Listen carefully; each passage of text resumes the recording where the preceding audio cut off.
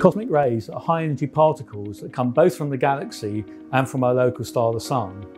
These high-energy particles hit the top of the atmosphere, which creates down at ground level neutrons, and these neutrons interfering with electronic systems. Here at ChipIr, we can simulate those cosmic rays by producing 1.5 billion times more neutrons than exist in the natural background radiation. And in doing so, we can test things like internet infrastructure, driverless car systems, electric vehicles, communication systems, and almost any bit of electronics that has an impact in the modern economy.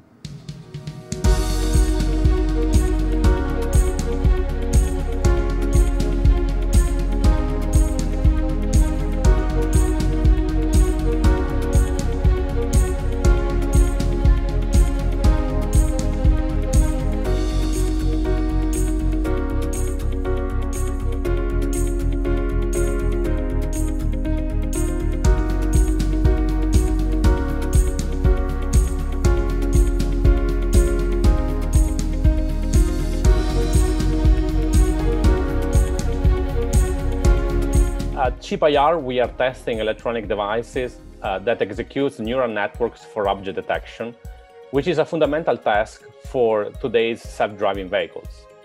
We want to understand if and how atmospheric neutrons can induce faults in these neural networks. And these faults can lead to accidents because you are missing an object, or they can induce to a sudden stop because the neural network is detecting an object that is not there.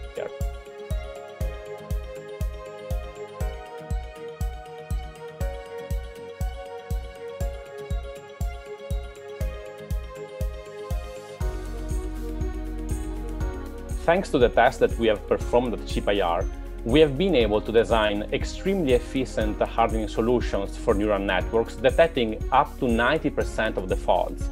ChipIr is one of the few facilities in the world that allows you to test electronic devices under neutrons.